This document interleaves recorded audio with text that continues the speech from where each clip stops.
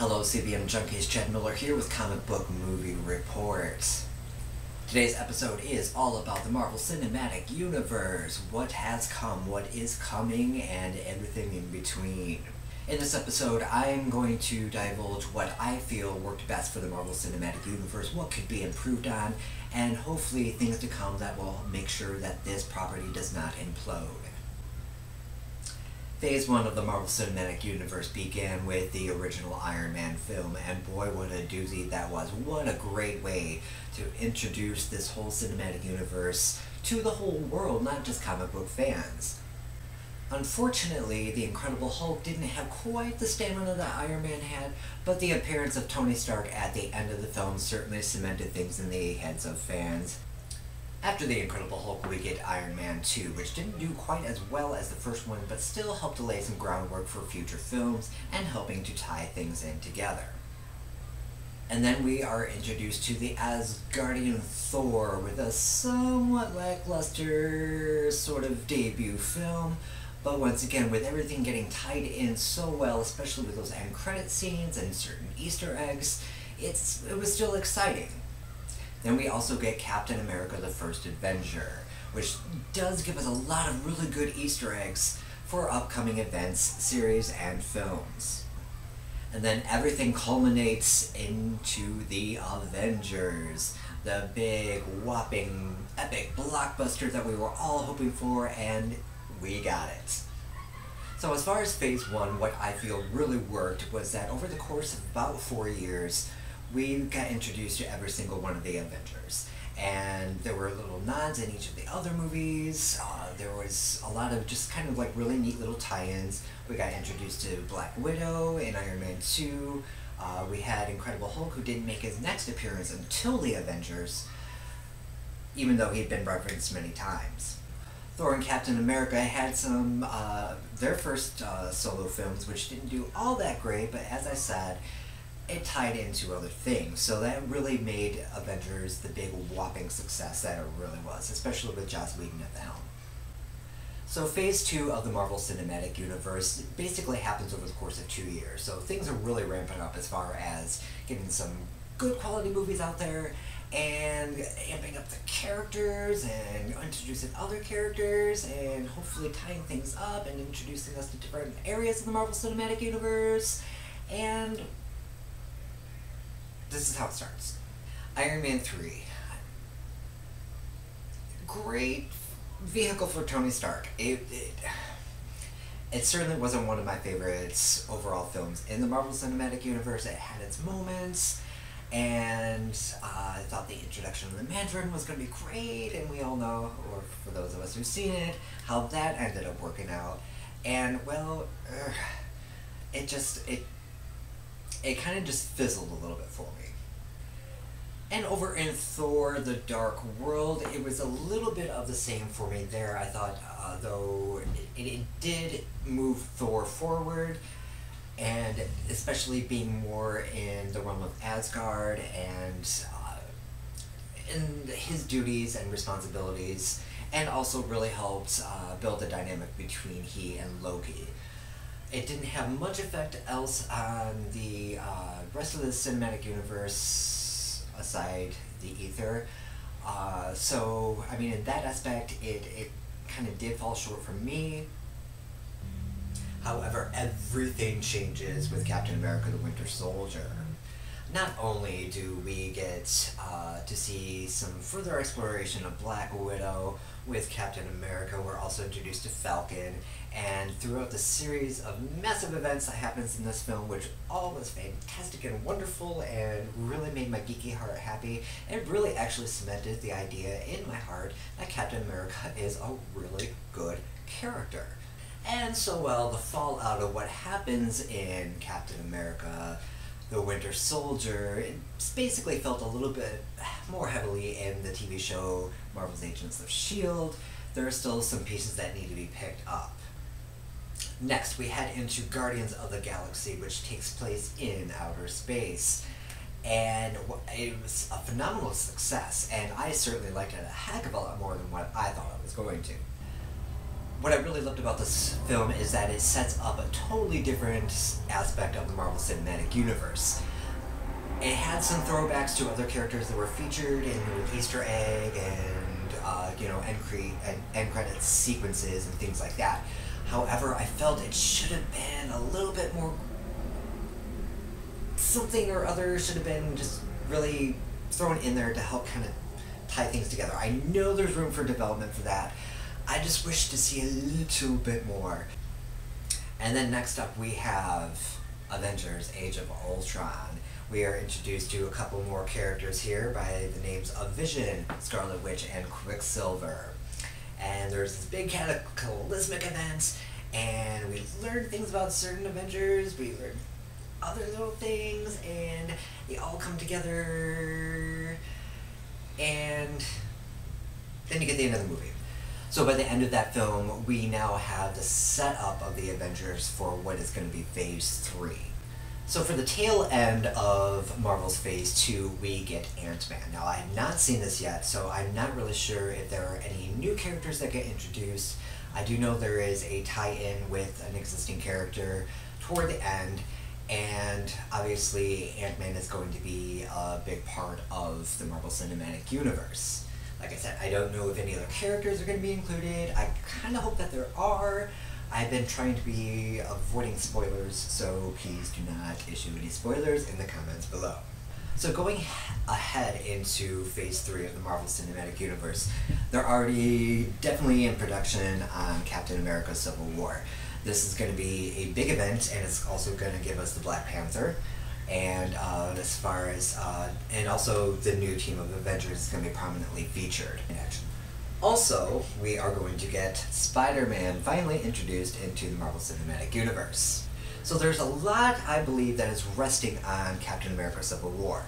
And I think it has to lay the foundation of how the rest of Phase 3 is going to go. Otherwise, I feel that this whole thing could implode.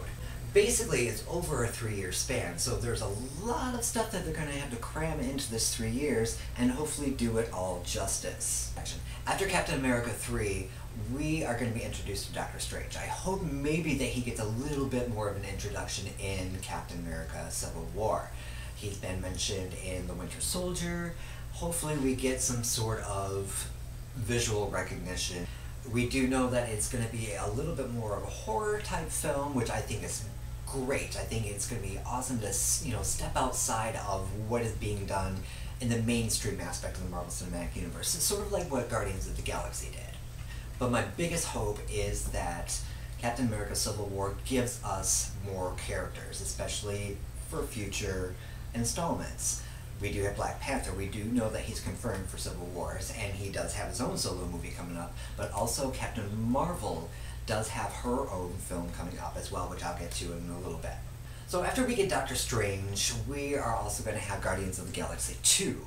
Now, this is where I really hope that they do tie in a little bit more closely to the Marvel Cinematic Universe on Earth. I would love another space adventure. I love this team.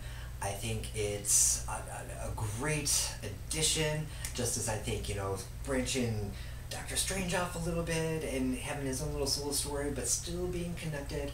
I love the idea of connection. I really, really do. I think it's brilliant, So if I go into a Doctor Strange movie and I'm hearing things about the Avengers or Guardians of the Galaxy or, whatever is going on, it is all going to tie together. And we know this because of the Infinity War coming up. So tentatively, what is next is the Untitled Spider-Man project. A lot can be done with this, and especially now that Spider-Man is included in the Marvel Cinematic Universe. We don't know what sort of boundaries that may include because of Sony's involvement still. We just have to see what happens. We do know that it's going to be a teenage Peter Parker. Then we're going to have Thor Ragnarok. Now, I'm really not all that interested in this film. Unless it does do something really, really good and drastic to help drive into the Infinity War. Avengers Infinity War Part 1. I understand the scope, the broadness of this. I'm really not all that enthused. I never really been a fan of space stories aside Star Trek. And I think that does it so well, and Star Wars as well. They both have done that so well that I think anything else is a bit of a retread. Now, Guardians of the Galaxy did change my mind a little bit about that, just because it was a little bit more diverse and it had a different style and its own feel. So I did like that in action. I guess as things ramp up with Phase 3, I might get a little bit more excited. I have to admit, seeing a character like Thanos was pretty exciting, and what they've done with the alien characters, I thought has been pretty decent, and especially in regards to Guardians of the Galaxy.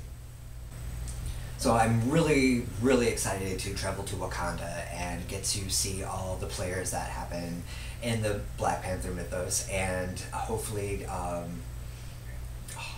really wish Fox would get on the ball so we could actually throw some Storm in there, but that obviously is not going to happen. So I'm really honestly not that familiar with Black Panther,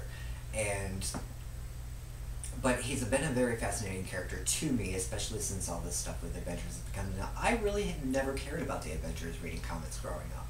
It was the Marvel Cinematic Universe that has really made me care about these characters, so I'm very excited about this. After Black Panther, we are supposed to get Captain Marvel. Now, this is super duper exciting for me. My hopes for Captain Marvel is that she's introduced at least at the beginning or somewhere in Civil War. You've really got to set her up, because this is important to a lot of fans. This is going to be the first Marvel Cinematic Universe female character to get her own solo movie. This is a big deal, folks. Infinity War Part 2, obviously there's a lot that has to go on before I can even mention anything about this. Obviously this is the big epic conclusion of what's going to happen in the Marvel Cinematic Universe in regards to this big epic war. Are they going to wipe everyone out and that way they can start anew? Who knows? So at the tail end of Phase 3, we're also going to get an Inhumans movie. Now, so far there has been no mention of the Inhumans except for in the TV show Marvel's Agents of S.H.I.E.L.D.